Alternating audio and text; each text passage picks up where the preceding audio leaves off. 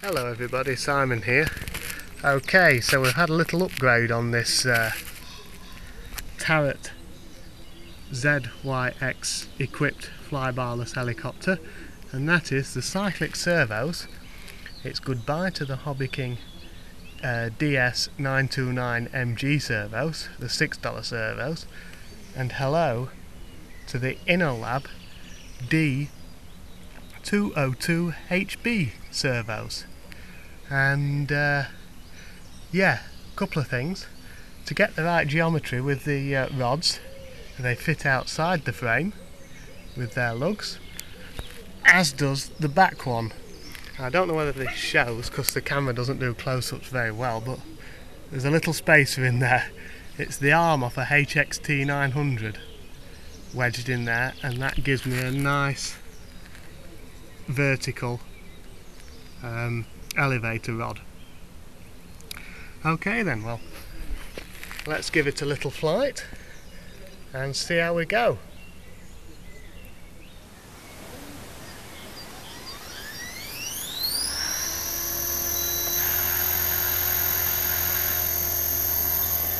Just a short flight, just to share with you the beginning of the Ino-Lab Cyclic Servos installed. I've got to tell you, they are superb. Not a hint of the wet dog shakes, and it flies so smooth and precise now.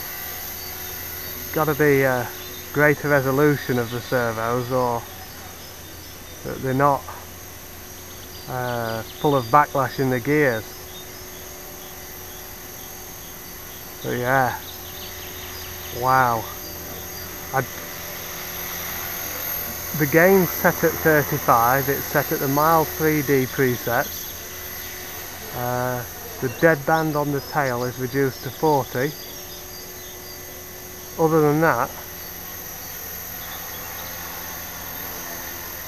and I'm impressed. It's just about made my mind up. I'm going to do my other helicopters like this.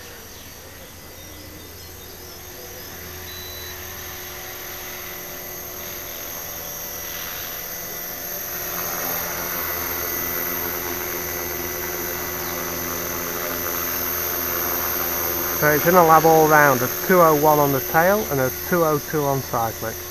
HGD-202HB is the code.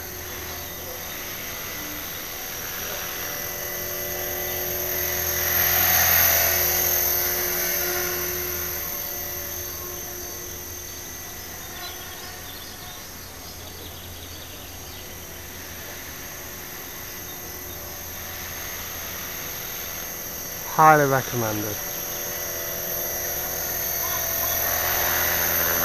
Yeah, no shakes in DVR. I suspected these servos might do it because on the tail, just let me concentrate on the landing with the,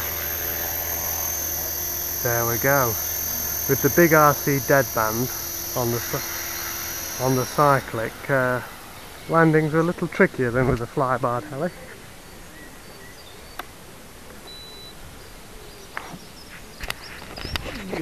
So there we go.